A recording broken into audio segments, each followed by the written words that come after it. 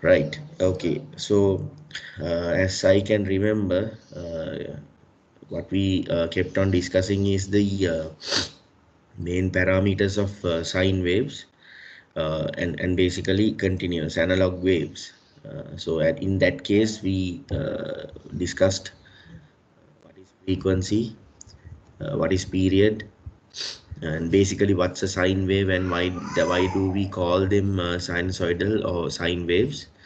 And when it comes to sine waves, the peak amplitude, frequency, uh, and the period of the wave and phase are the main parameters that we uh, use in communication, right?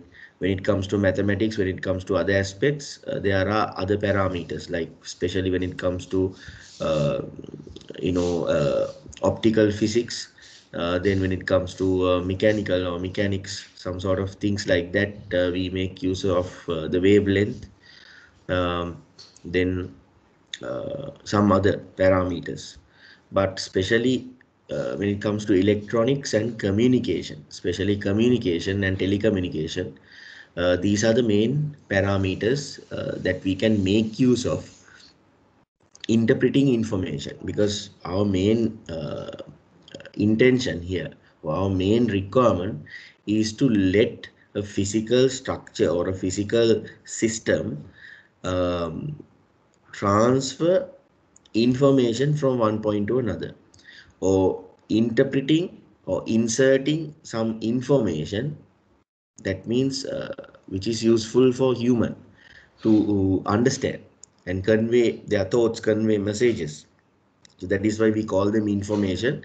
So if we have a chance of inserting information or interpreting information, interfacing information, integrating information into a physical system like a signal, these are the parameters which will help us in a positive way, not any other, right?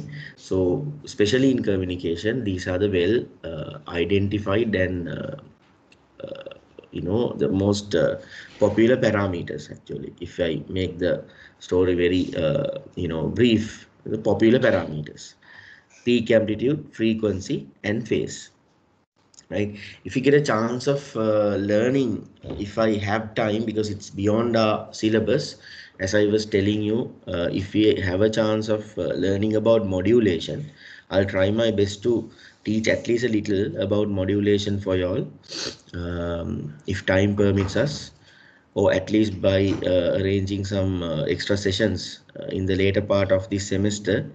um, I'll simply explain you what is modulation and what are the techniques, because normally modulation as a lesson will be taught for students who is purely learning communication.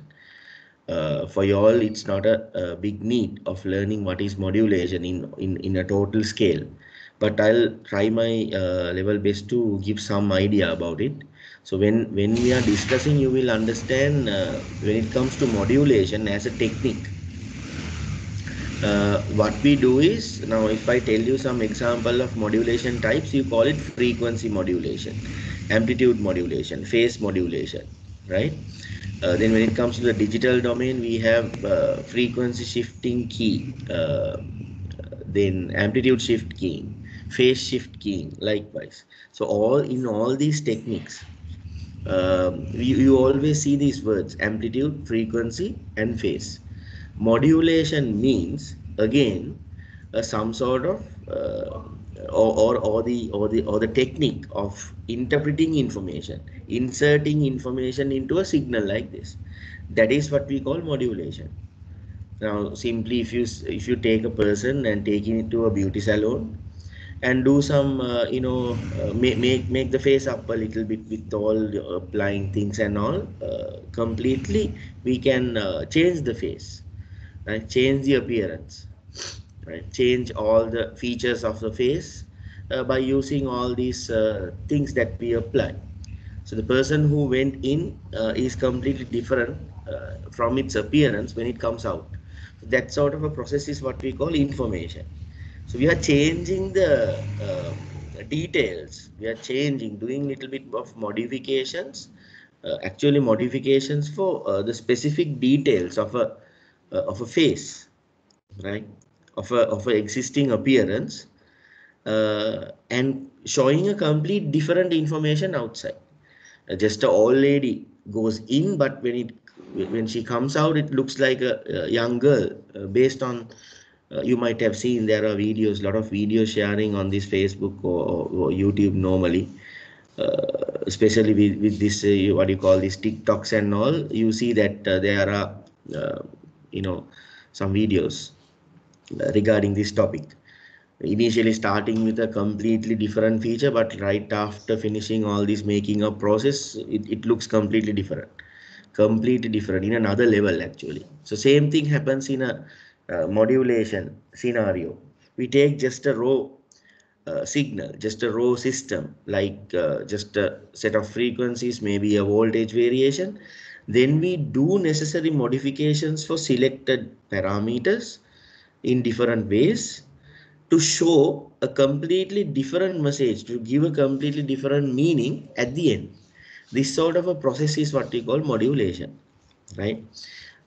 So what I kept on telling is some examples of modulation techniques: frequency modulation, amplitude modulation, phase modulation.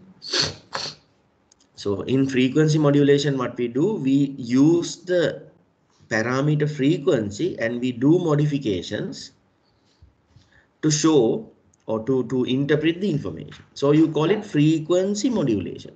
Why? We are changing the frequency parameter according to our need. All other parameters are kept constant. Only the frequency changes. When it comes to amplitude modulation, we are keeping the frequency phase the same, but we use the parameter amplitude and do modifications to interpret our information. So you call it amplitude modulation, right? Modulation, modification, changing, all are included in this word modulation, right? When it comes to phase modulation, frequency amplitude kept constant. We are doing modifications to the phase of the signal to interpret whatever a message that we have. Okay. Amplitude shift keying. Amplitude shift keying. That means amplitude is going to be shifted according to a logic in digital domain. That is the same as amplitude modulation. So we take a discrete signal or a digital signal, do modifications to the amplitude or the levels, the constant levels, high and low levels, to interpret information, to change the logic, right? Or interpret the digital logic into an analog system. When it comes to radio communication, we need to convert all this digital information into an analog domain, so that it is easier for us to create radio signals. Otherwise, it is not going to work. Uh, then frequency shift keying, we get the analog signal frequency and we change it according to the digital logic, the frequency change. So that sort of a thing. So in all these cases, what happens, what I want you to understand is, these are the main parameters when it comes to communication, and when it comes to interpreting information into signals. So we always work with these parameters. So that is just the recap of what we discussed last session. So we understood what is meant by peak amplitude, then what is frequency, and especially period of a one wave, or period of a one wave component. It is capital T, and what is the relationship between frequency and capital T? It's inversely proportional all the time. And we went through this picture showing that one is with greater frequency, the other one is with less frequency. So when the frequency is higher, what happens with the period? When the frequency is lower, period is more. When the frequency is high, period is less. Excuse me. And here are some prefix. When period goes into a different range, what happens to the frequency range? Excuse me.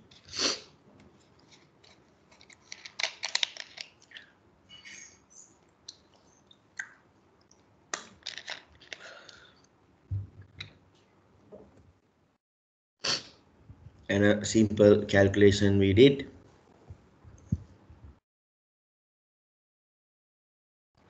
We did this calculation as well. How this we did this as well before we finish the session, as what I can remember. Slowly I'm getting my memory. Right, so I hope you have no problems with these simple questions that we discussed. Then I think I discussed. I think I have shared a picture, JPG file with you all before we were winding up at that time, about this phase. By referring to a circular motion, I was just explaining how to draw, how we plot the sinusoidal wave, just a simple, uh, you know, how can I tell that? It's just simple wave component, just a one cycle. And based on the movement, based on the motion, based on the direction, as well as the angular displacement, right? Based on the direction of movement as well as the angular displacement, how can we understand the same wave without thinking about its frequency, without worrying about its voltage components, voltage variation? How can we understand a wave based on its angular position? That's what we discussed. So then we understood where it comes, what is the exact place where angle is 0, phase angle is 0, or angular position is 0. So what is the exact point where the angular position is 90 degrees? Then what is the wave position where the angle is 180? Then the angular position of the wave when it is 270, 360. Apart from that, what is 45 degrees position, 135 degrees position? Likewise, you can divide the space into half and always get the half value of whatever the angles, right? So it's easy. Then we understood that is exactly same with what you do in mathematics trigonometry. We know that when the angular value, when theta is 60, sine 60 is exactly somewhere else. So you simply put a dot there. When angle is 65 or angle is 61, you get sine 61. You get a particular amplitude value, so you can plot it there. Just plot, keep the dot. So then when the angle goes to 70, you take the calculator and type sine 70, you get a value, just go and point it there. Then after all, you keep connecting all these points. End of the day, what you get is a sinusoidal shape, right? So all these are the positions that you were marking on that Cartesian plane when it comes to trigonometry. Is the angle, x-axis is the angle, the original angle in theta, y-axis is the sine value of each angle, right? We have the degree value, just the pure degree value, and then we get the sine value of it. Magnitude, you call it the magnitude, sine value of it. So sine value against the theta value, just the original angular value. That's what we do in trigonometry. Here in communication, or when it comes to uh, electronics, when it comes to communication, what we draw is voltage in front of time. So x-axis is time, y-axis is voltage or amplitude. But in the same case, based on the logical understanding of what happening in a circular motion, in a revolution, or in a simple harmonic motion, we can understand the wave by referring to its angular positions as well, right? Angular positions as well. So angular positions, of course, you cannot take a direct reading.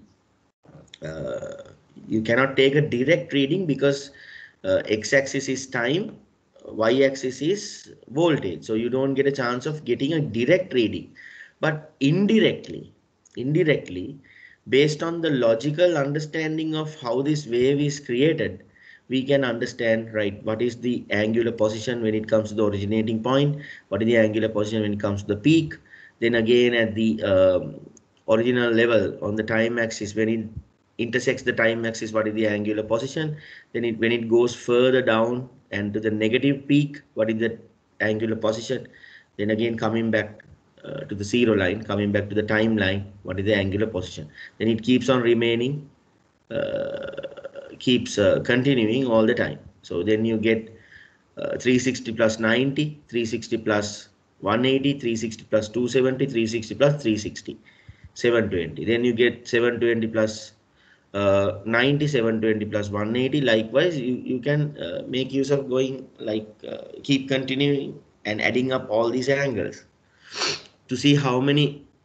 revolutions were happening or how many complete cycles. So this is how we understand a wave from its phase angle or angular positioning, right?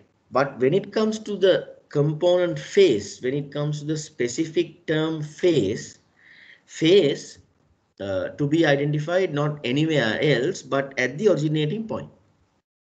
Always, if you think about phase, see, phase describes the position of the wave relative to time zero. So always you need to understand this, otherwise people are getting confused, right? People simply say that, now for example, if I keep my mouse pointer here, right? Hope everyone can see my mouse pointer. So I'm going to just keep it here. The angular position, what I am showing now is 360. Angular position of the wave, what I am showing now is 360, right? So people can say phase is 360. No, it's wrong. Don't use the word phase to tell this, right? If you are saying what is the phase where I am pointing here, that is wrong, right? Wrong way of using the term. This is not phase. What I am showing now is the angular position, right? The angular or angle according to the position is 360. If you are specifically using the term phase, that is always where the time is equal to zero. That means the originating point, right? Originating point. So always when time is equal to zero, you need to check what is the angular position of the wave. Now, in the first instance, you can see, in the first case, you can see when time is equal to zero, angular position of the wave is zero. That means there is no any phase shifted, no any phase shift. It is in phase. It is already in phase, right? Already in phase. Second example, when time is equal to zero, you can see the angular position of the wave.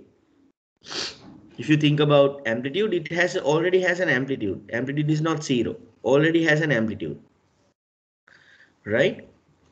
Frequency, of course, no matter, because what we need to do is from wherever time zero, you need to count a one cycle, right? So here one cycle completes right at this point, right?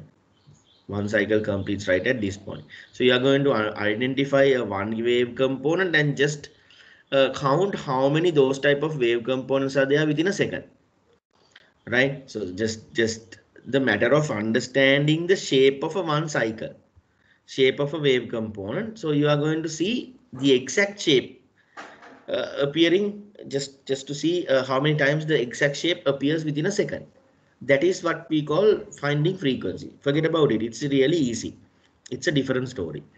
But phase is a bit confusing for students, because they normally do that mistake. They used to always use the word phase to identify angular positions. So there you have to use two terms separately. When you are talking about different angular positions, you have to use angular position of the or wave position angle. Wave position angle. Angular position of the wave or wave position angle.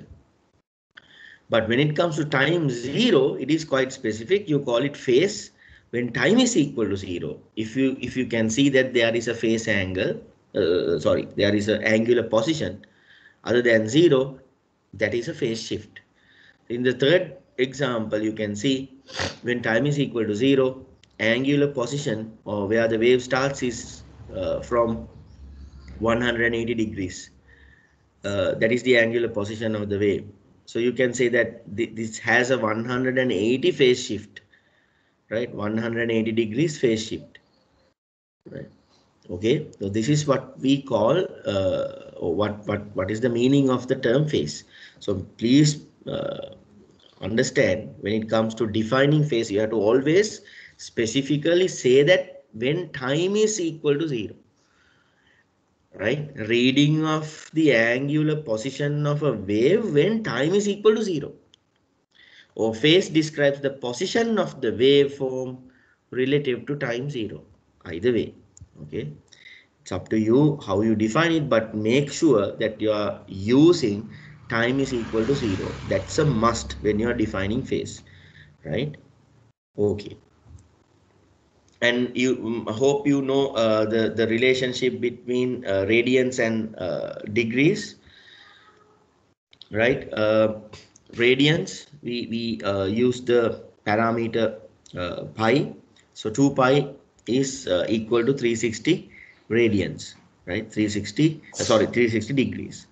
2 pi radians is equal to 360 degrees. Therefore, 180 degrees is just 1 pi. 90 degrees is pi divided by 2, or 2 pi divided by 4, right? So in that way also we can talk about phase. So when it comes to phase, you see both in degrees as well as radians. So you need to get used to both parameters, both units actually, because in some content that you will be interacting with when you are going for different aspects, you might see phase angle discussed in degrees, but in some other cases you will see phase angle discussed in the unit radians. So you need to make sure that you are all right with both the units. Normally that is covered in mathematics when you are learning trigonometry. We were using both units to discuss. So by now I hope that it's not a big deal dealing with radians and degrees with y'all, right? So if you are still having doubts, keep this in your mind. 360 degrees is equal to 2 pi radians. Pi is 3.14, or simply you can use a calculator. It's already given in default setting. It has given. Straight away you can just type or just hit a one button and get the pi value, right? Exactly, that is what we use. um, so here we have a example. I think we didn't discuss this. A sine wave is offset 1/6 cycle. That means a sine wave has offset 1/6 of a cycle with respect to time 0.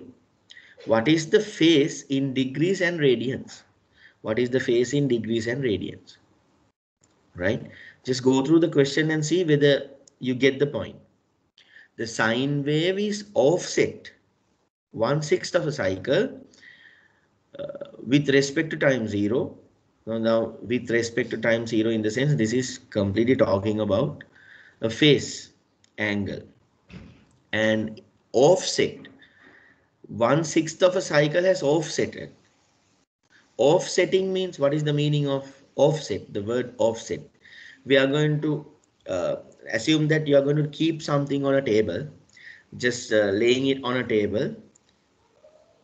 Then the next instance, you are going to lift the object from the table, moving your hand a little bit into either left or right side, and placing the object, the whole object somewhere else on the table, right? So that sort of operation is what we call offsetting, right? Offsetting, simply lifting it from a one position, moving it a little bit further and placing it back. The whole structure is going to place as it is. You call it offsetting, right? Without decomposing, or without how can I say that, without destroying the uh, parameters, without destroying its dimensions, without destroying the shape of the object.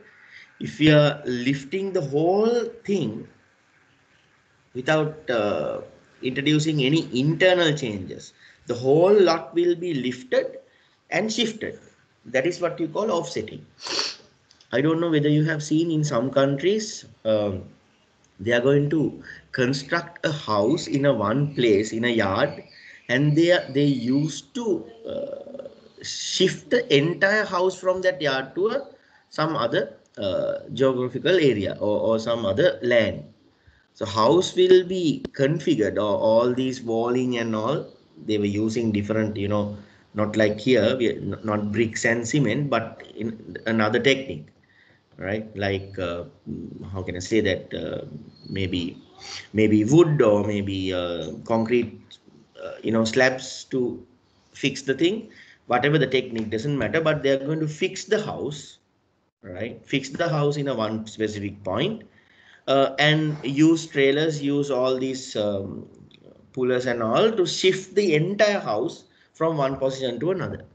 So what they do in the lands is only laying down the foundation, and they are going to shift this house from one point to that specific place, and place it on top of the foundation and do necessary fixing, whatever it is, right? So that is what you call offsetting. Setting the house, setting all the cases in another yard, taking the complete structure without doing any modifications, any changes, taking the complete structure into another place is what you call offsetting. So now you can see here we had an original sine wave. The first picture shows you the original sine wave without any phase shift. So no offsetting, just the original picture. This is the original picture. This is something like you are going to keep on the table in the first instant. Then you lift it.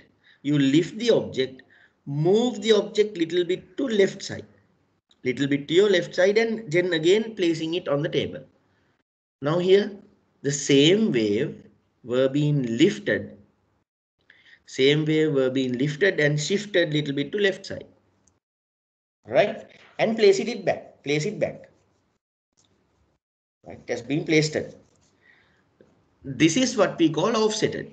Now this is 1/4 of the cycle, just 90 degrees. A 1/4 is offset. Here no offsetting, just the original shape. But the second case, you can see that 1/4 of a cycle, quarter of the cycle, quarter of a one wave component has shifted to the negative domain. That means offset, right? 1/4 is offset. In the third example, exactly half of a cycle is offsetted, is shifted.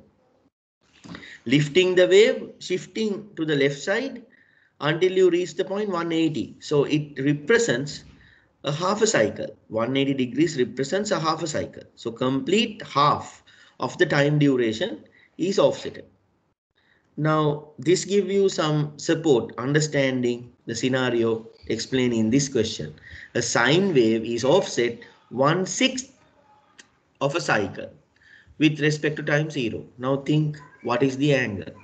So what is the phase in degrees and radians? Just give a try. Just give a try to see whether you can figure it out.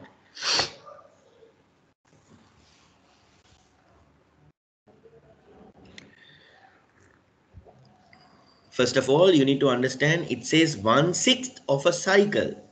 One cycle is 360 degrees or 2 pi radians, right? One cycle is 360 degrees. So 1/6 of one cycle means 1/6 of 360 degrees, or 1/6 of uh, 2 pi radians. Very easy.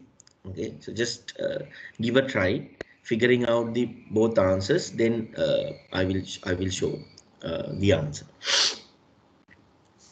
The most important thing is whether to see whether you understand the question and whether you can cope up with it by getting an answer. That is the important thing.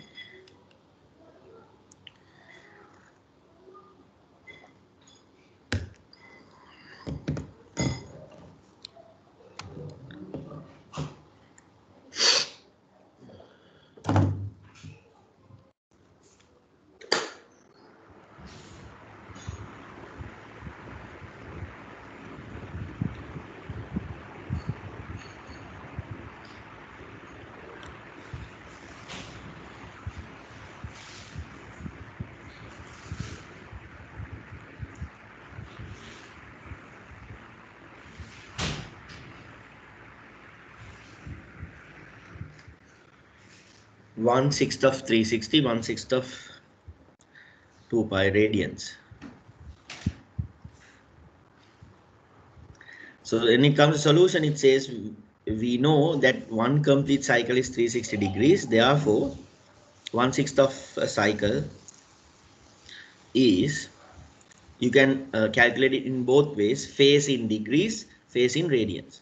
So when it comes to phase in degrees, you can see simply 1/6 times 360 or 360 divided by 6, answer is 60 degrees, right?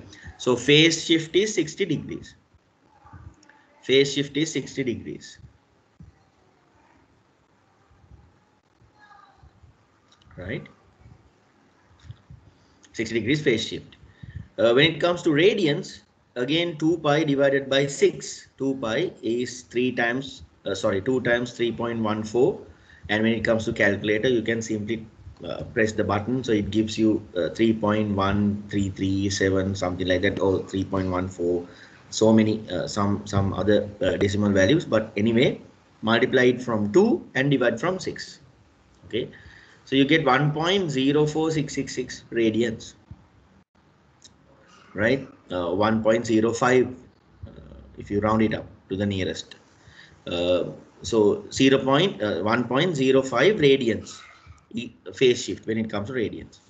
So 60 degrees in radians, 1.05 approximately, right? So this is the phase shift. Now think about drawing or plotting this scenario on a graph, or as a graph. How would it look like? Just give a try. I think I don't have the picture given here, but I just want to see whether you can draw it. Right, so here you have 90 degrees phase shift, 180 degrees phase shift. So see whether you can draw 60 degrees phase shift. 60 degrees. So how to find 60 degrees? You take the half a cycle, which is 180 degrees. Just try to divide this what do you call, the time span of a half a cycle into 3 equal intervals. That means you are dividing a half a cycle equally into 3.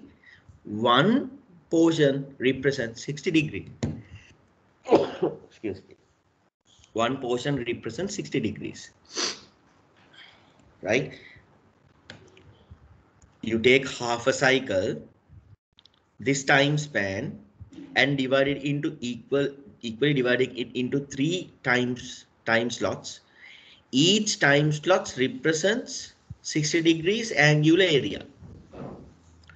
So from 0 to the first time gap, if you vertically draw a line upwards where it goes and intersects the signal, is where you get 60 degrees angular position. So what you need to do is offset until you get that position, come and intersect the y-axis.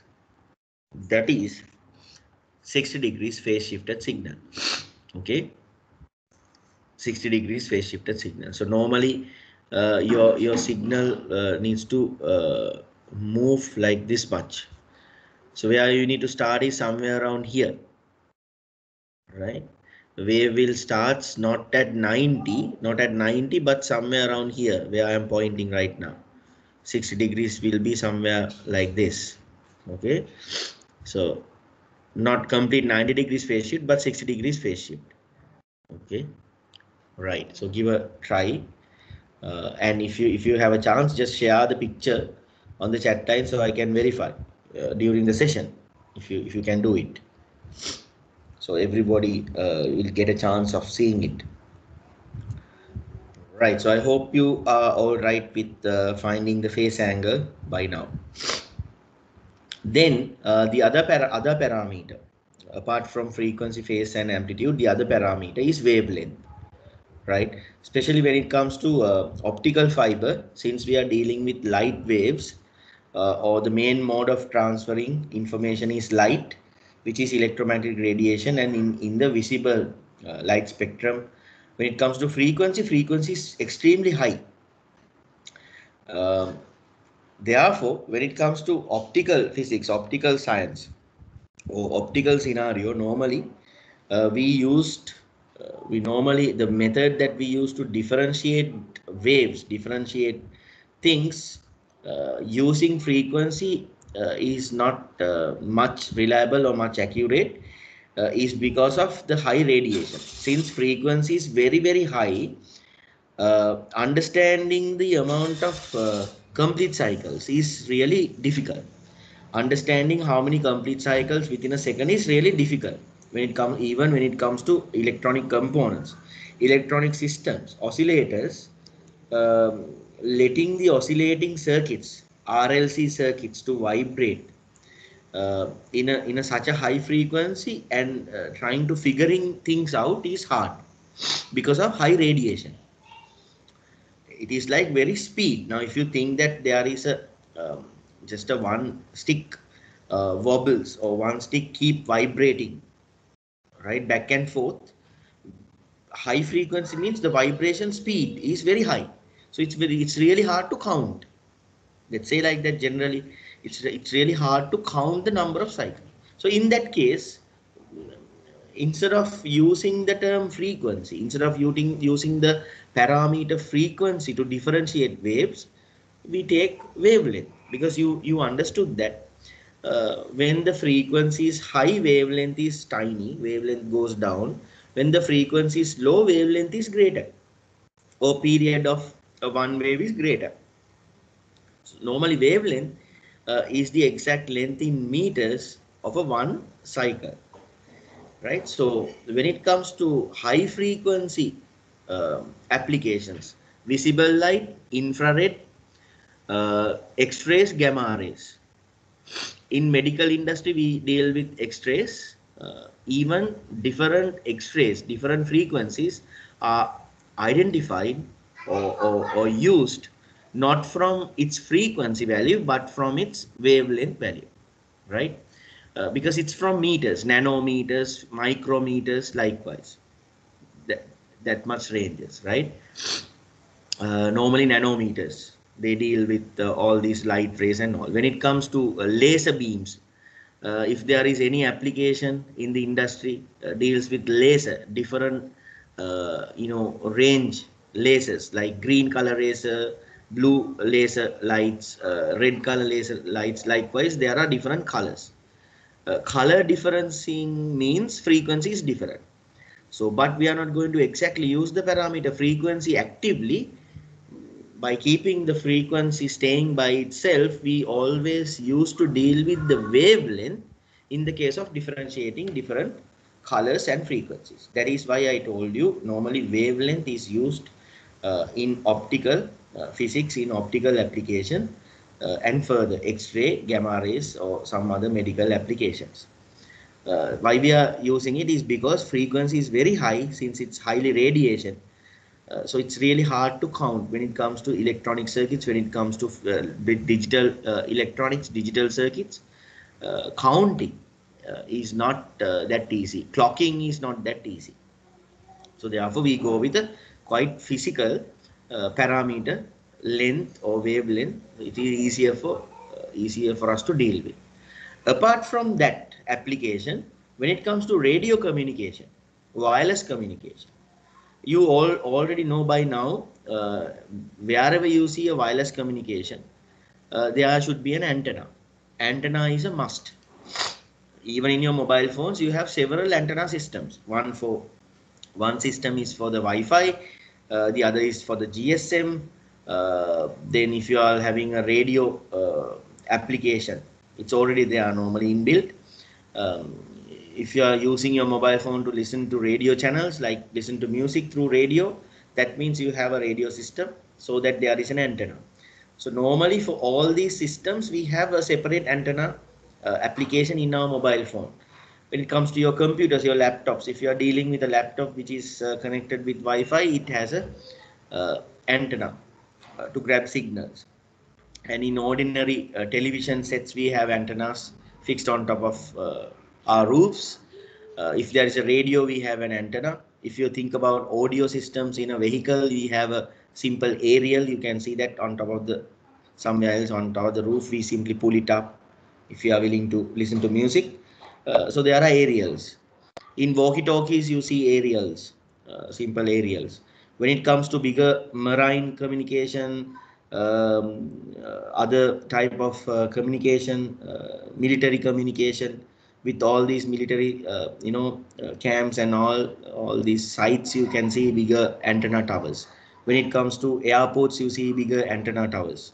So wherever you see unguided communication, that means wireless communication, antenna is the most important critical element that deals with this communication. So when we are designing the antenna, when it comes to antennas, again the same problem comes, students. If this is a communication engineering discipline, you will be specifically having wireless communication as a module, radio communication engineering or radio engineering as a module. In that, there's a specific chapter for antennas, right?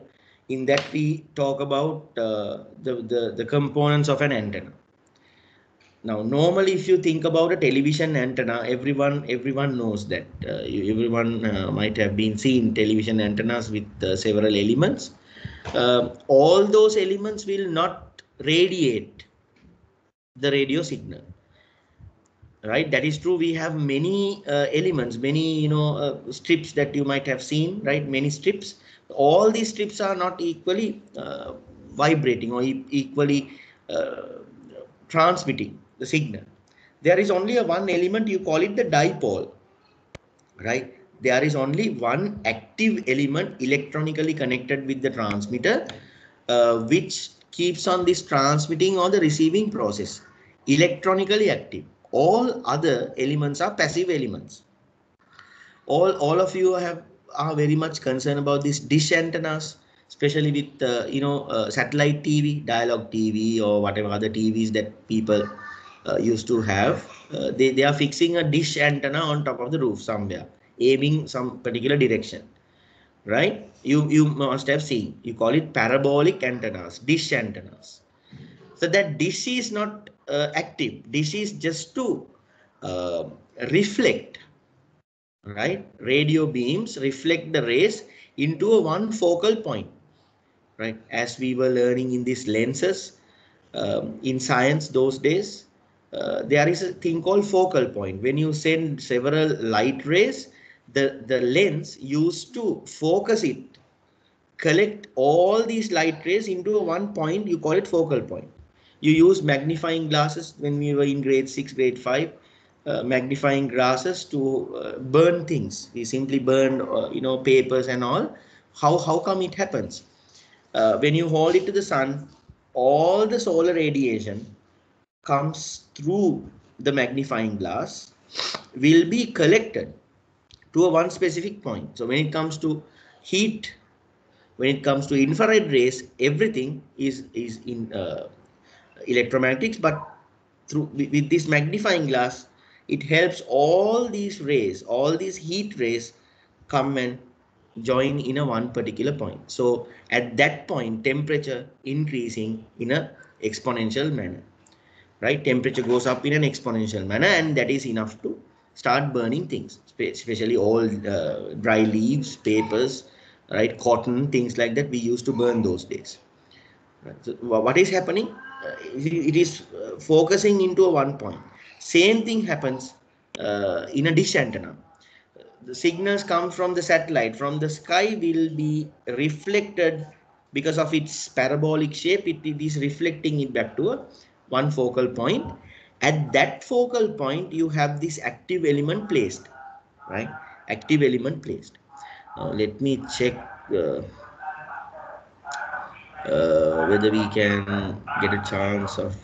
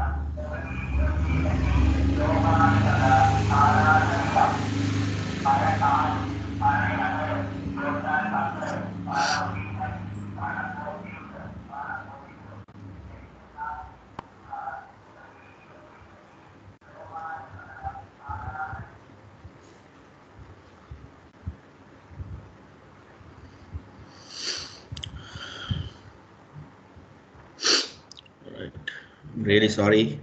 I told you there's a problem with my computer.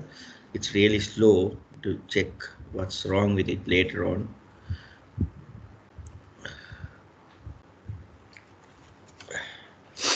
Right. Okay.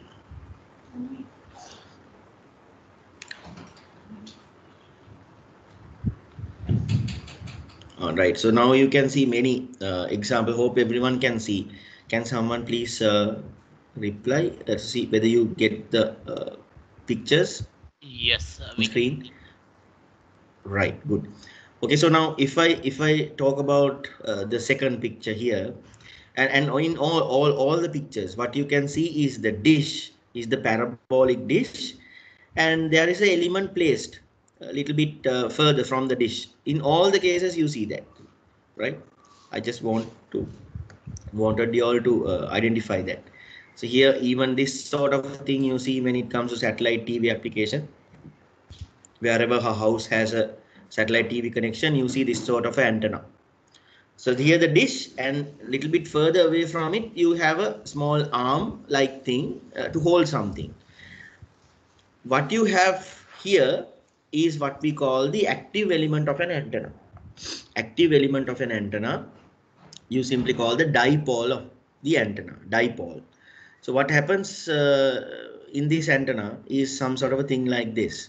When it comes to transmission, we use this dipole placed on the focal point, and we transmit the signal not to the direction what we want, but we transmit the signal.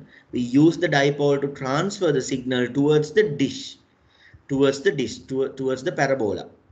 Then what happens, same as we were learning in optics in science, when you transfer the transmits the signal, propagates the signal towards the dish is to reflect it back in a beam type of a thing. So what we get to whatever the desired direction is not just simply, propagated signals all around the area, but quite, streamlined. All these rays going out from a focal point will be nicely streamlined, and there will be a healthy radio beam formed.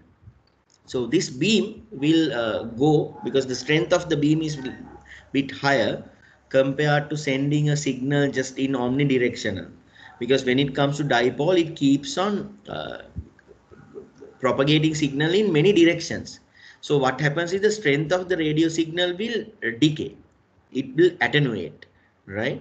The strength goes down. So to overcome that problem, we use this dish, we use this parabolic shape to get all these rays aiming in different directions, streamlined, and aim to one specific direction. So we form a radio beam here. So strength of the beam is higher, so it will go some more.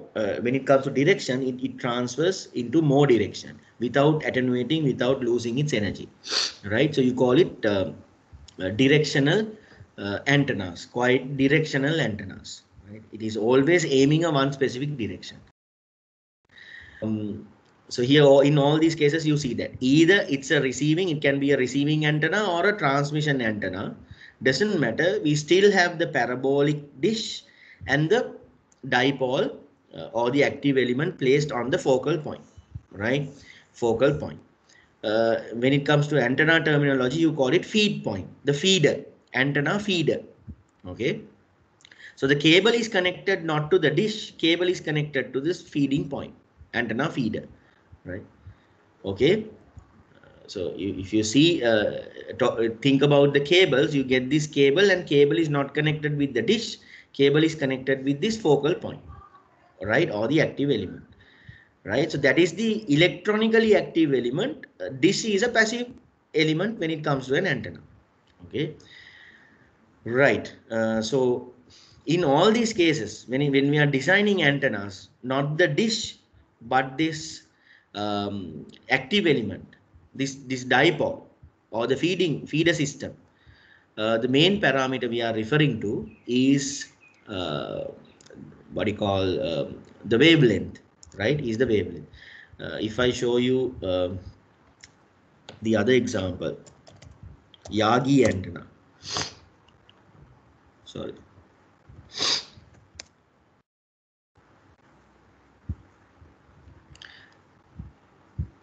This shape is very popular.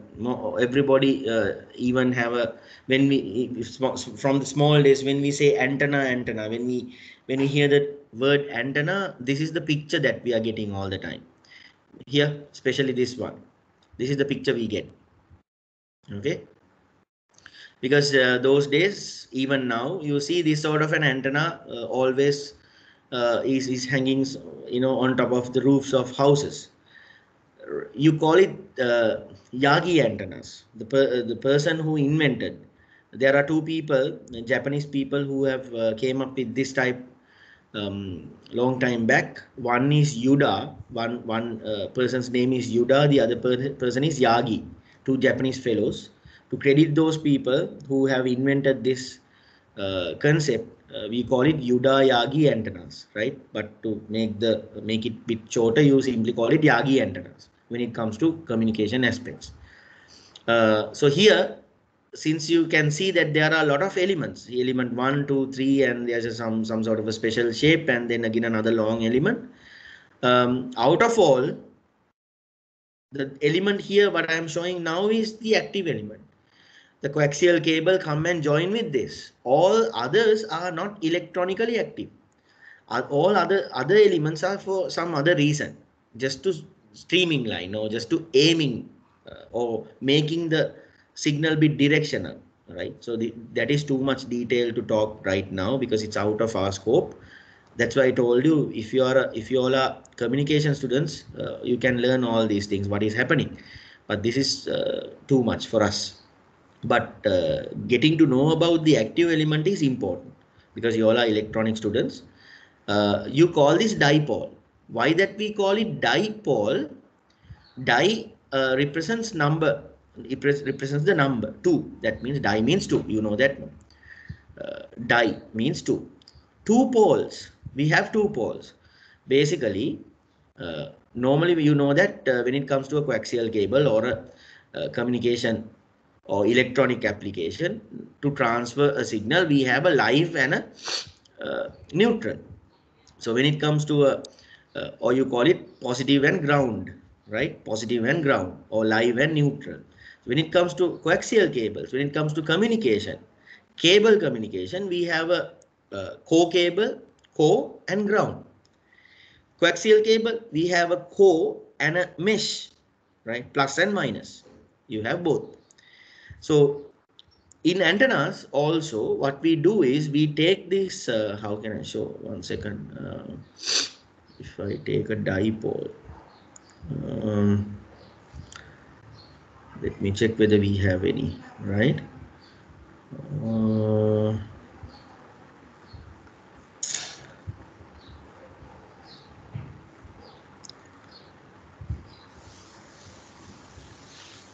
Right, if we get this picture, right, if this is bit clear, right? So here, this is the active element. What I am pointing now, right, pointing out now is the active element. So they call it driven element, right? Driven element. These are directors. The back one is reflector. That is how we name them, the elements. So here we have the driven element or the active element.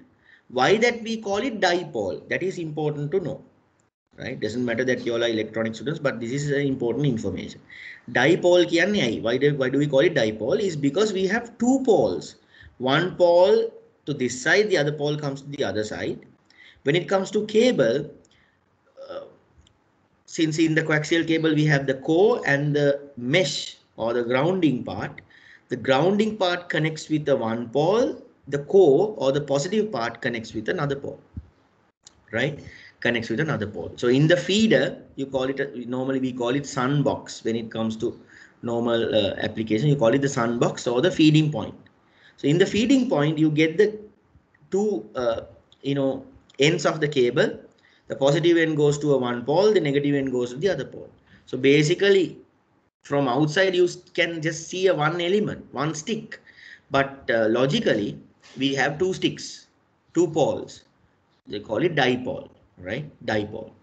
Then what is this? What's this? This is also a dipole, but you call it folded dipole. Folded dipole. We normally use this mechanism to increase the intensity of the transmitting or the receiving signal. Just having a dipole, but if you can multiply it from another one, we can output a lot of intensive or a lot of rays. If it is receiving, just receiving by a one dipole, you can double it if you have two dipoles. So increasing either the propagation rate or the transmission rate, we go for this sort of a arrangement. You call it folded dipole. You can see the two ends are folded dipole. But still the same, this is dipole. One side goes with the mesh of the coaxial, the other side goes with the core of the coaxial. Okay, folded dipole. But now by now even though you have lot of elements in an antenna, all these are not electronically active. All these are for other different reason. But there is only a one element which is electrically or electronically active. So in this application, you can see that there is no any cables running to other elements, but the cable comes only to this specific element here. So this is a dipole, right? Okay, so when it comes to dipoles, we have single dipole and folded dipoles. And when it comes to different applications, for this Yagi antenna, there are a lot more modifications. So this is some sort of a modified Yagi antenna, right? So that is just for different applications. So making things much more directive, making the intensity high, then the distance of the radio transmission, if you need to increase or decrease, accordingly we do modifications for the other elements. But dipole is dipole, right? There is no any problem with it. So when it comes to designing antennas, the main parameter we rely on is the frequency of the signal that we are transmitting. Now, for example, assume if we need to transmit 100 hertz radio signal, or 1100 kilohertz or 100 megahertz radio signal is our requirement. So based on this 100 megahertz key frequency, we need to design the dipole. We need to get the dimensions of the dipole. So how to get it? We simply use the let me come up with 1 second here, right? We simply come up with this equation. Hope you can see.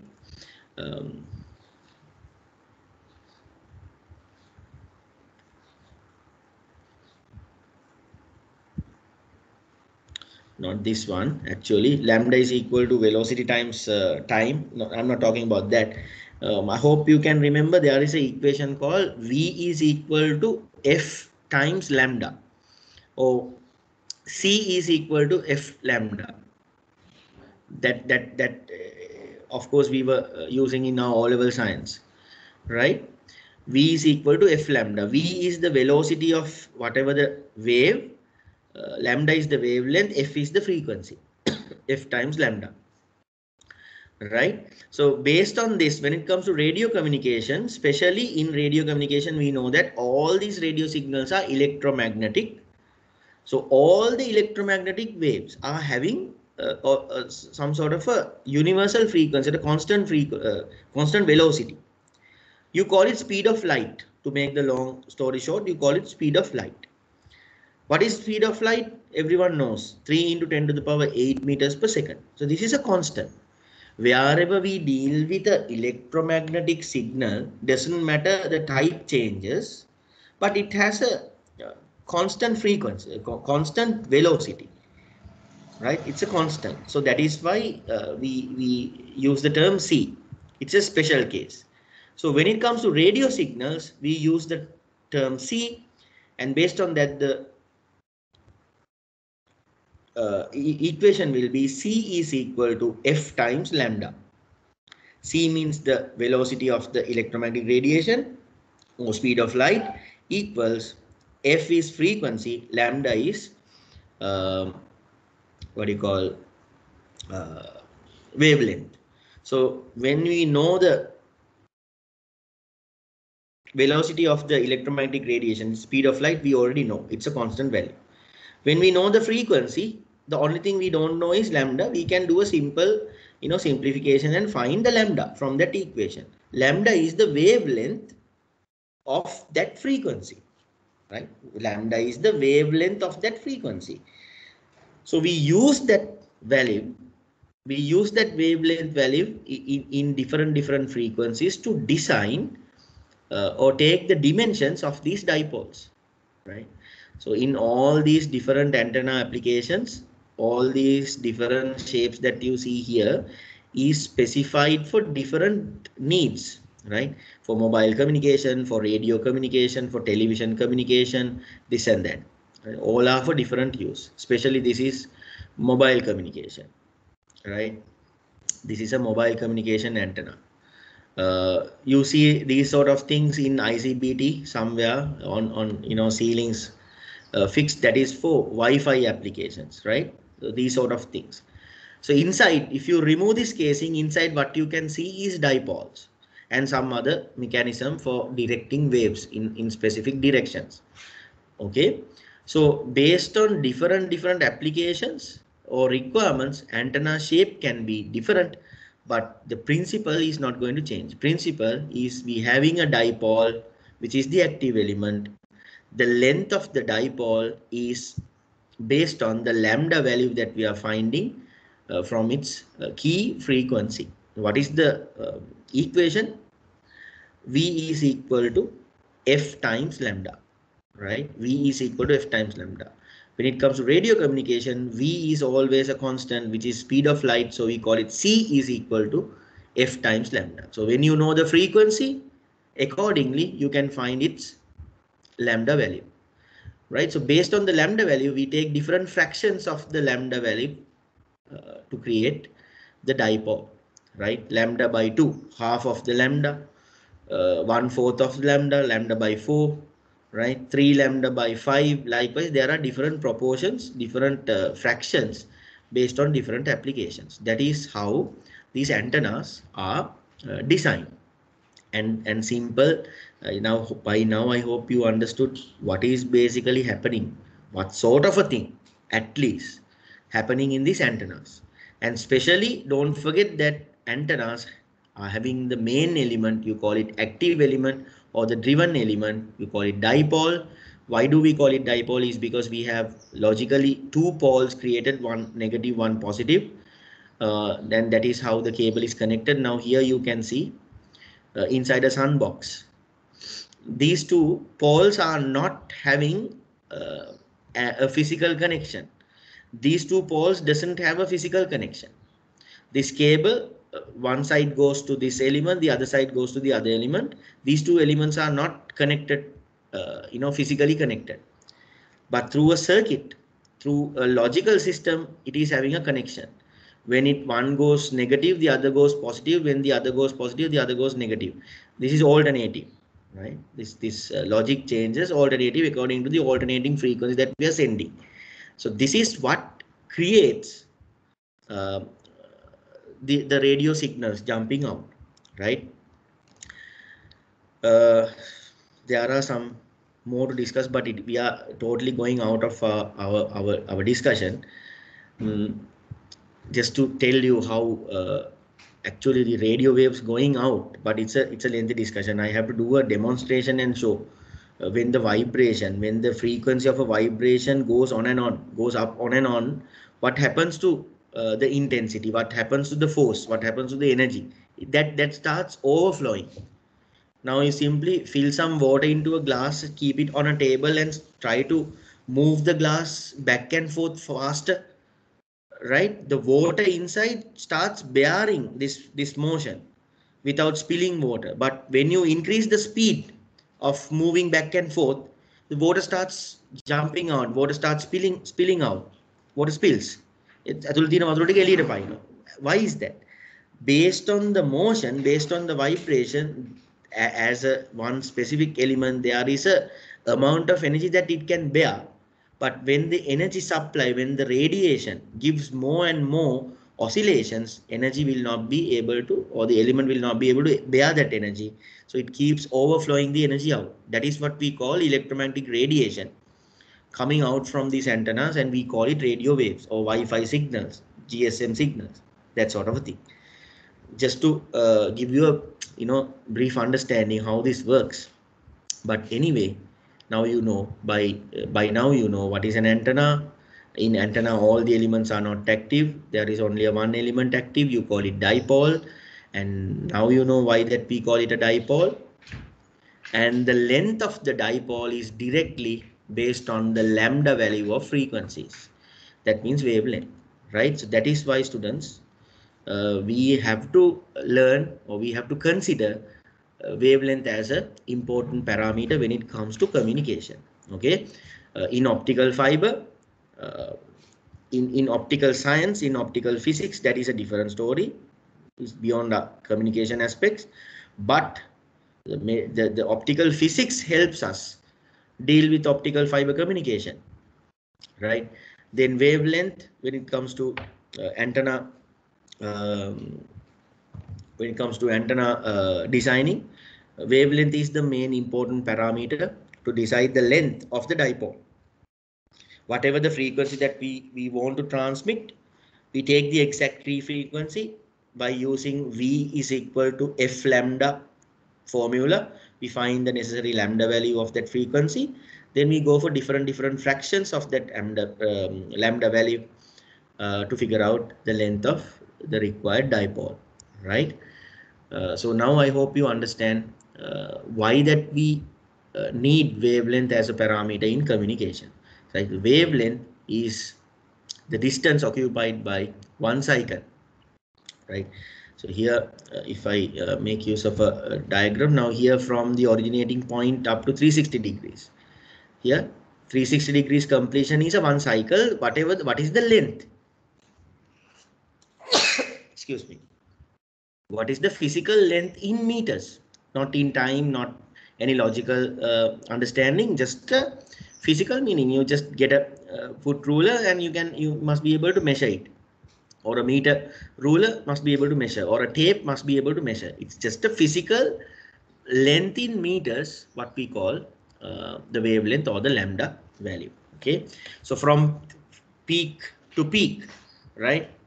From negative peak to negative peak, all these are completing one cycle. So from one specific point to the same repetitive specific point, the length is one wavelength or one lambda. Okay, right. So hope it's all right with you. Then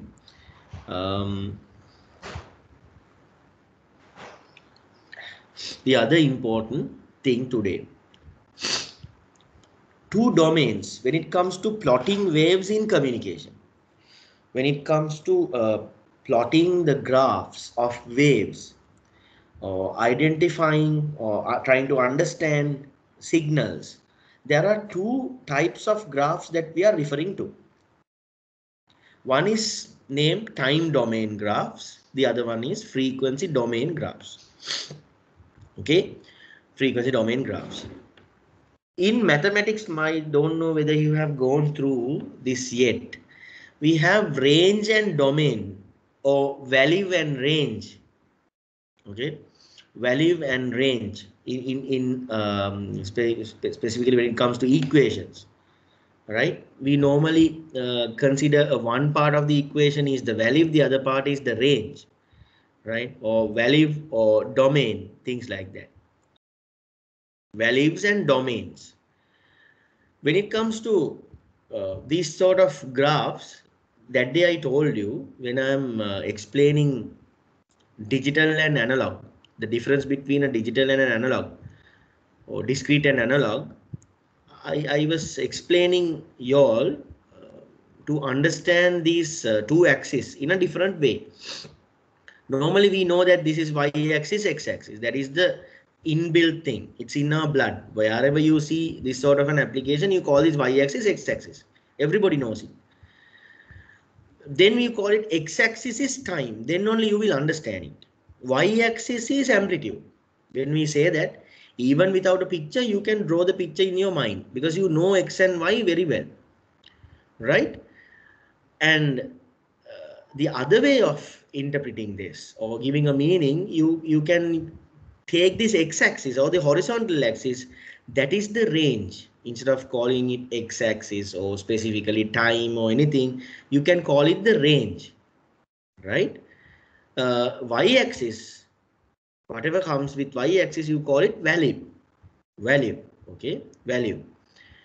So value and range. The other way around, instead of using the term range to represent the horizontal axis or the x-axis, you can use the term domain. Domain, right? So values and domain. How come the values keep on changing within a particular domain? Okay, within a particular domain. So if we think about a range, now from here to here, you see a range. Where do you see this range? You see this range in a domain. What is the domain? Domain is time. Domain is time. Right? If I change the domain, sorry, if I change the domain, not time, but it is frequency, the parameter interpretation for the horizontal axis has changed. Now the parameter, right? Now the parameter comes with the horizontal axis is frequency. Now you see a range, right? You see a range in a domain. What is the domain this time? Domain is frequency, right? So simply, this is what we call time domain graphs, frequency domain graphs. So you have to be quite specific when it comes to communication, right? When it comes to electronic cases, whatever it is, wherever you are going to represent a signal from its graphic format, from its graph, right? We're going to plot it on a Cartesian plane like this. You must be very careful and very keen on nicely understanding what is the domain that you are working or you are displaying your results. Most the time, right? In electronics, there is no big deal. Whatever you do is time, all the time. What you get is time domain. But communication, you have a frequency domain as well. Wherever we are not able to plot the graph like this is easy because the frequency is very less. But when it comes to radio signals in megahertz, upper kilohertz, gigahertz range, we cannot use a pen or a software to draw it. Even though it is drawing it, we are not able to identify a one cycle because wavelength or the period is that much tiny, micrometers, or sometimes what you call milliseconds, microseconds, nanoseconds. So how can we identify that sort of a simple time duration?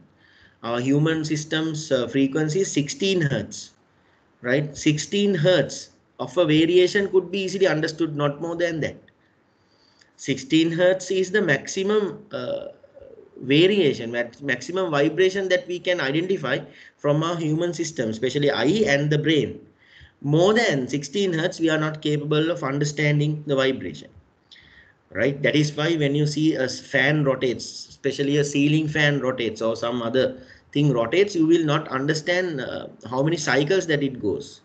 You will not be able to understand the rotation, one revolution. It goes very fast. We don't know. But if you use a blinking light, somehow you might have done this simple, funny experiments during your small days. When we have a torch, we try to blink it on and off, uh, aiming a fan or a ceiling fan, and see sometimes you can see the blades, right? That means you are creating a different frequency and doing some modulation. Through that modulation from your bare eye as well as the brain, you will be able to understand the motion in some sort of a a muted or some sort of a post manner, right? So that's we forget about it anyway. Human system is not capable of identifying a lot of variations. So when it comes to oscilloscopes, when you are trying to observe a high frequency alternating current, you will not be able to easily understand one complete cycle. So at that point, we simply, without worrying with these time domain graphs, we identify all the frequencies and we go and plot it on a frequency domain graph. So one simple sine wave or one simple analog signal like this, doesn't matter what is the frequency, can be easily represented in a frequency domain graph by a one straight line if the frequency is not going to change. Now in this example, the frequency of this analog wave is 6 Hertz. When it comes to the frequency domain, it's just a one line right on top of the position 6 Hertz. The height of the line is the peak amplitude, 5 volts. Peak amplitude is 5 volts. So you see 5 volts. So in frequency domain graphs, always the the y-axis is value, right? Voltage, current, amplitude, whatever it is, it's value. It is not going to change. Y-axis is always amplitude, but x-axis or the horizontal axis keeps changing. Sometimes it's time, you call it time domain. When it's frequency, you call it frequency domain. So what is the advantage here? Whatever the harder frequencies to identify, we can simply go to the frequency domain graph and identify all the ranges. Spectrum, you call it spectrum analysis. As you observe signals in oscilloscope, we use spectrum analysis to observe signal.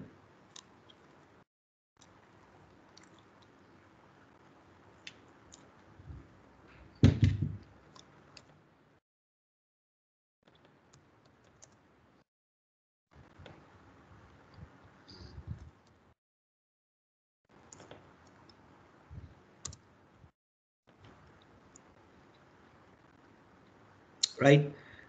In communication, we have this analytical device in use.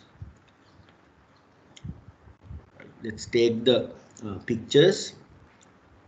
There you go. Just from its outside, it looks like an oscilloscope, but you call it a spectrum analyzer. Okay, spectrum analyzer or a frequency analyzer.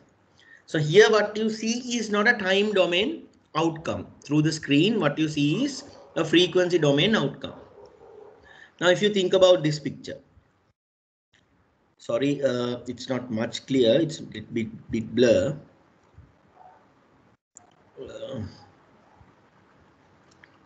Let me see whether we have a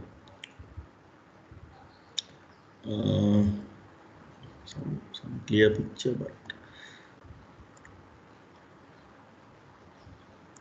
right. Anyway,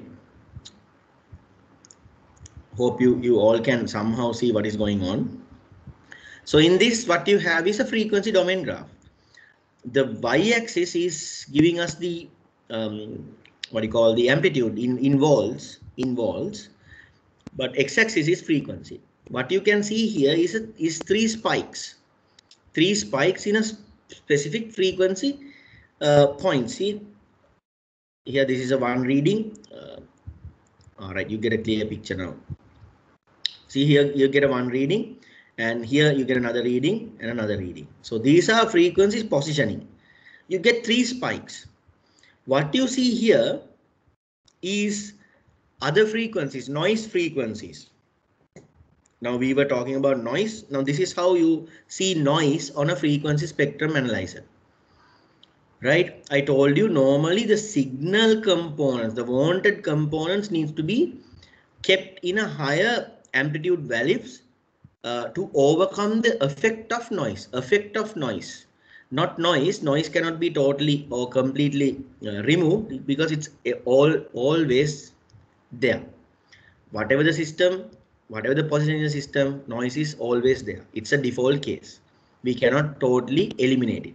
So it's always there, but we have to find solutions to overcome the effect of noise. So what we do is we always keep our signal levels more higher than the noise level. So then noise levels kept limited in a lower range that we don't want to worry about. So but when it comes to a spectrum analyzer like this, when we are analyzing signals, you can see the noise components are also displayed, but we are not going to worry about it. Our main concern goes with this sort of a reading. Okay, So here you see a time domain outcome. This is an oscilloscope, just a time domain outcome. This is what you see, what you were going through previously is a frequency domain outcome. So in communication, we use all these, right? We use all these. So here, all the things that you see. Now, if I take this sort of a thing, I don't know whether you have witnessed this sort of a outcome when you are listening to music through a media player or any player in a computer. You can choose graphical equalizer. Just go and see, right click and see. You can go for EQ, equalizers, right? Equalizers, you can choose graphical equalizer. When it comes to graphical equalizer, when the song is playing, you can see there are bars, like different color bars going up and down. That is a frequency domain outcome. So what it shows is the frequencies. So here in this reading, in the x-axis, what you see is frequency. 31, 63 to 120, 125, 250, 500, 1000, 2000, 4000, 6000, blah, blah. All these are frequency components. Y-axis is dB, decibels. I will teach you what is decibels later. That is a unit of measuring the intensity of audio, intensity of sound, or intensity of a signal. Okay, how powerful the signal is, decibel, right? Some sort of a logarithmic interpretation for values. So I'll teach decibel. We are specifically having a lesson in decibels, so I will teach it at that point. But anyway, it's a measurement that we take to identify the intensity, how powerful it is.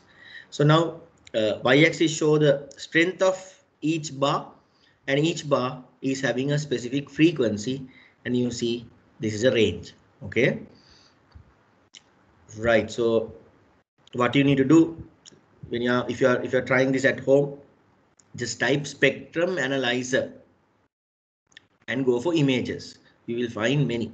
Just go through it and see. So these are some handy spectrum analyzers, handy ones, where these GSM engineers, GSM people who are doing mobile engineering, radio communication, especially site surveying, when they go for sites for survey the antennas and all, do troubleshooting, installing antennas, lot of type of things. They normally have this portable type of devices, but in laboratories we have, some larger ones. Normally you see frequency spectrum analyzers in computer applications as well, so that therefore we have to send the signal into, somehow interface the signals with the computer system, and through the softwares we get these analyzers. And in MATLAB Simulink, in MATLAB, hope you know the software MATLAB by now. In MATLAB, um, no, you will get to know it in the second semester somehow. There is software in engineering, we call it MATLAB, and people who master mathematics, people who master finance, this thing already deals with this MATLAB software. It's totally with mathematical functioning. Whatever you are learning manually in all these mathematical aspects, like calculus, trigonometry, blah blah blah, then statistics and this and that, graphs, all are included in this software. Whatever we simply do calculate, we can do it in that software. There's another option, you call it Simulink. So in this MATLAB software, if you go to the Simulink option, we have all these elements. We can simply create a circuit, input signals, and place spectrum analysis here and there, and observe how the signal goes.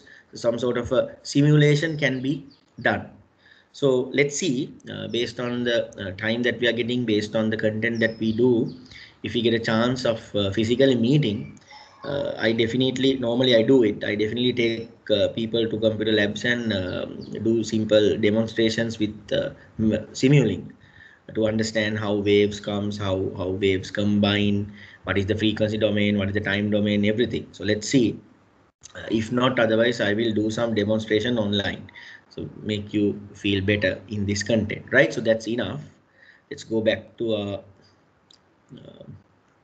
discussion. So now this is very rough, right? This is a very basic thing, but now you saw based on the thing that you learn, you saw exactly what is happening in the applications, right? So normally in communication, we have to refer to both these types, time domain and analog domain, right? Okay. And with the completion of the chapter signals one day, you must be able to, if I give you a frequency or set of frequencies, you must be able to draw the time domain graph for that frequency as well as the frequency domain graph for that frequency, right? It can be a pure wave, it can be a combined wave or a complex wave, doesn't matter. Based on the details given, you must be able to simply plot the shape of the frequency domain and the time domain. That is our aim. Okay. A complete sine wave in the time domain can be represented by one single spike in the frequency domain. So in this picture, you see just a one line, but in that practical case, you saw theoretically we draw a one line, that's true, but in the practical case, you need to understand that suddenly we don't get a spike, but we can tune it. Like now here, this is some sort of highly, tuned.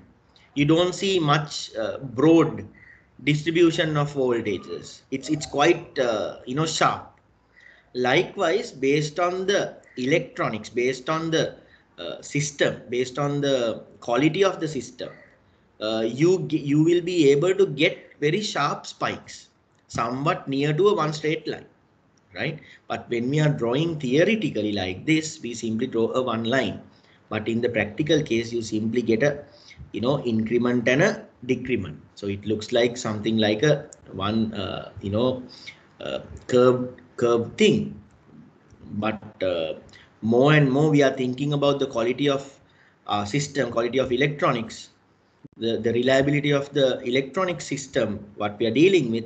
We can go for a highly, sharp edges in this frequency spectrum. Now, if you see this one, you can see quite, very sharp.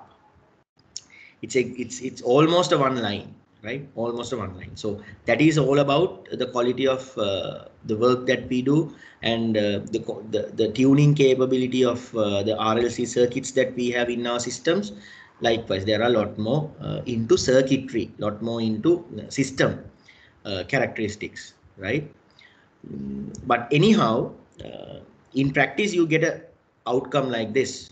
But when you are drawing it theoretically on a graph, you simply draw a one line. Very simple. Okay, very simple. So try to understand now. If this is megahertz, 6 megahertz, here just a line on top of 6. You have to change this hertz to megahertz. So now we are reading it as 6 megahertz. What is the peak amplitude? Is 5 volts. 6 megahertz peak amplitude is 5 volts. Okay. Right. So again, a complete sine wave in a time domain can be represented by a one single spike in the frequency domain. Yes, theoretically, but practically what you saw actually what is happening. Time domain and frequency domain of three sine waves. Now, not three sine waves, actually two sine waves. Let me call it three waves. Don't misunderstand here. Three waves. Let me call it three waves. The time domain and frequency domain of three waves is shown below. Now, if you refer to the time domain, this is what you can see. Now, let's try to be clear with the wave components. You can see three colors, right? The three waves are referred separately with three colors. A green color, high frequency, low amplitude green color wave. Same frequency wave with 10, let me say volts, 10 volts amplitude, which is in pink color. And we get a direct current, which is having a value of 15 volts. 15 volts, right? So we have low amplitude analog signal, high amplitude analog signal and a direct current with 15 plus 15 volts, not in the negative domain, in the positive domain. Now, if we get these sort of things, how to plot them, or how to show them on a frequency domain graph. So let's take the smallest signal, high frequency, small amplitude. If you count the number of cycles, if you count the number of complete cycles within this 1 second time duration, right, in the time domain 1 second time range, how many cycles? You get 16 cycles. If you count, you get 16 cycles. So that means within a 1 second, 16 complete cycles means frequency is 16 hertz. What is the peak amplitude? 5 volts. So you go to the frequency domain graph, find the position 16 hertz, just draw a vertical line on top of 16, which is having a height, numerical height of 5 volts, right? Now we have plotted 60. Then you go for the other way where we have the intermittent amplitude, 10 volts. Number of complete cycles, if you count, you get 8, right? 8 complete cycles. How come? You can see one cycle inside of one large cycle, you have 2 smaller cycles, right? Inside of large pink color one cycle, you get 2 smaller cycles. So 16 within a 1 second, 8 within 1 second.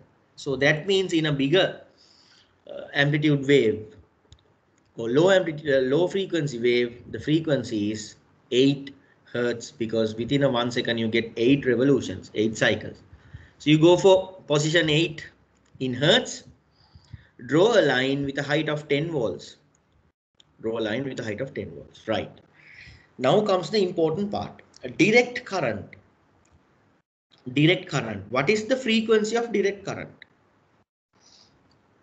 Frequency of direct current. It's quite constant, no changes, no fluctuations. So what is the frequency of direct current? You cannot talk about a frequency of direct current. Why? There is no alternating nature. No alternating nature. It's just a line. No alternating means no vibration. No vibration. Sorry, no oscillation. No alternating feature means no oscillation. No oscillation means it's not a vibration. There is no revolutions. There is no thing like complete cycles or whatever it is. Therefore, we cannot talk about a frequency. Why? No change. Frequency is rate of change. Frequency is rate of change. If there is no change, if there is a constant, it's stupid. We are going to play the fool if you are going to, talk about a change, talk about a frequency, because constant means no change. So if we try to find the frequency of a constant, that's a stupid thing. So constant means no change. So no, talking about a rate of change in a constant, since there is no change, it's no use. So constant means rate of change is 0. If you go to, by now you know simple differentiation, right? In differentiation, you know what is the differential coefficient of a constant? 0, right?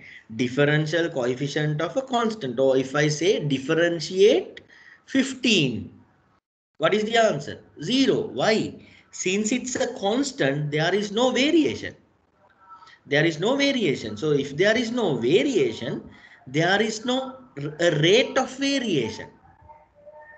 No variation, no rate of variation. No rate of variation means, excuse me.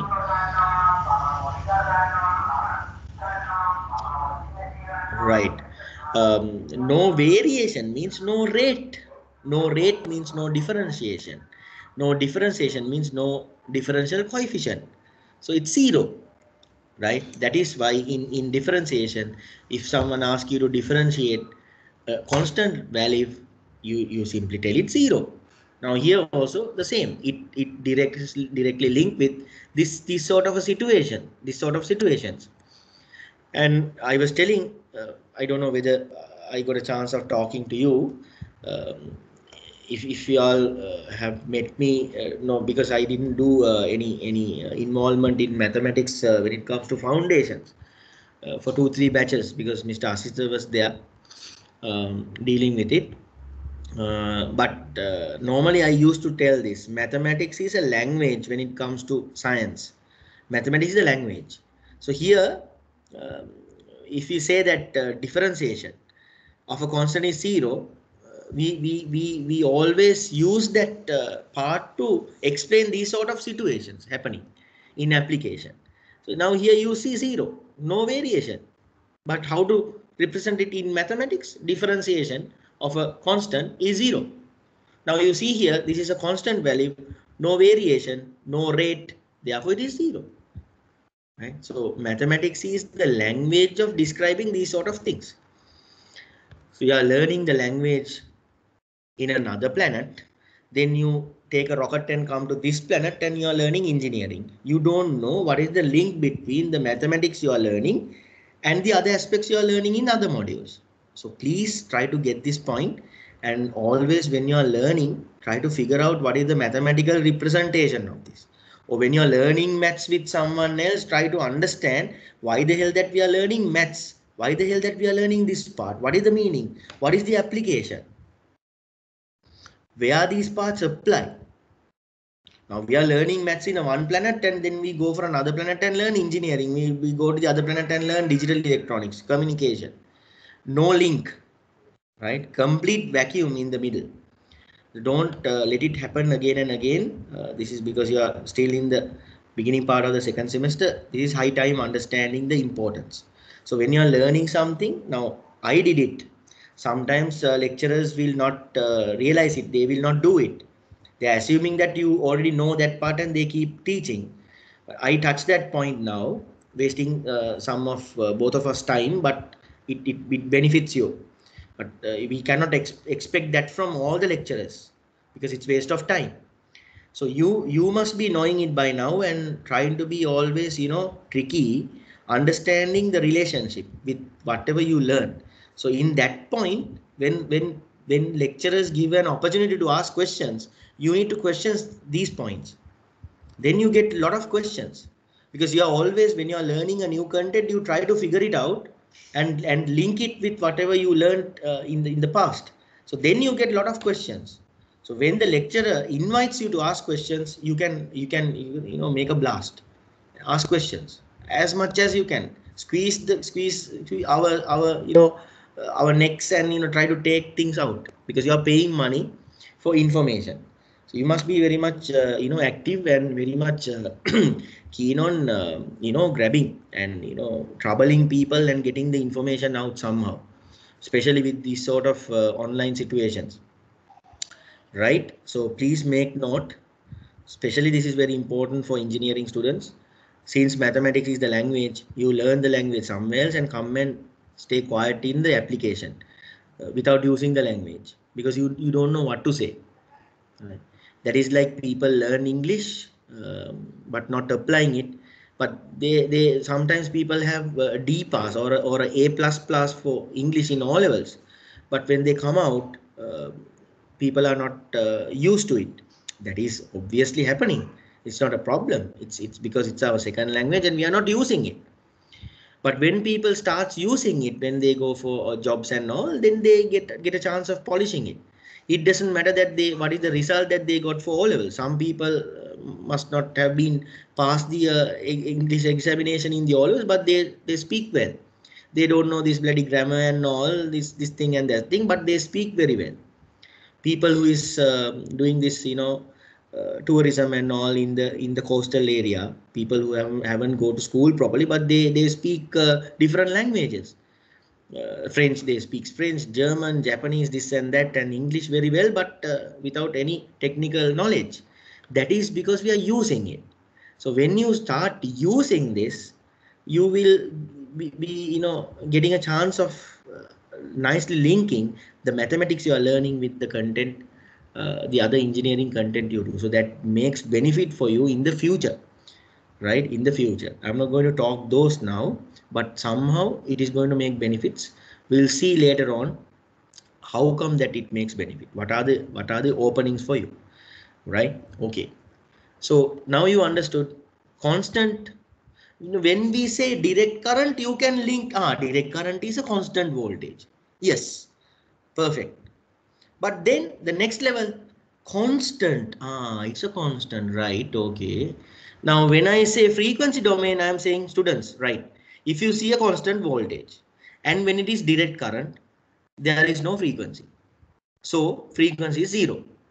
Therefore, you take just the voltage value, go to the frequency 0 point and plot the line with a height of 15 volts. That's it. My job is over. As a communication lecturer, my job is over. Now, how come you are going to figure this out? What you know so far is this is a direct current. How to identify this line? This is a direct current. What is the voltage? Voltage is constant 15 volts. This is what you learned in electronics. Now in telecommunication, I am teaching, right? Now this is, you know that this is a direct current. Okay, good. Now how to plot a direct current with a constant voltage in a frequency domain? Students, see now there is no any variation here, no oscillation, nothing. So frequency is 0. Go to the frequency 0 point, plot the line. That is how we plot direct current in frequency domain graph. My job is also over.